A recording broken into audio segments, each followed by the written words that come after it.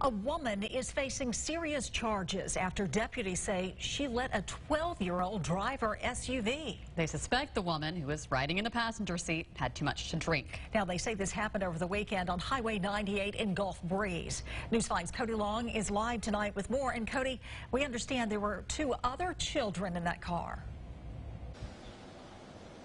Yeah, Roseanne, you had the 12-year-old driver, and then there were two others about the same age in the back seat, and the woman, so there were four total, and deputies stopped them here as they were headed west through the Gulf Islands National Seashore.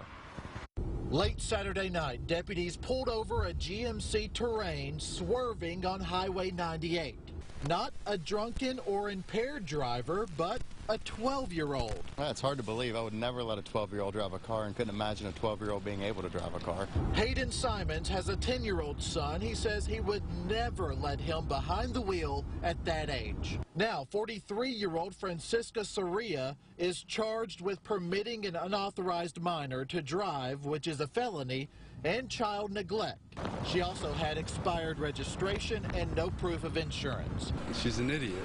Some, like Patrick Cronin, had tough words for the woman if convicted. I think she should probably get fined or some sort of jail time. You got to learn your lesson somehow or another. Deputies say they smelled alcohol on Soria's breath.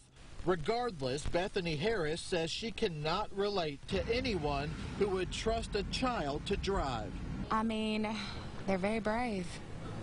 Yeah, I would never. And she has an adult friend driving her around tonight.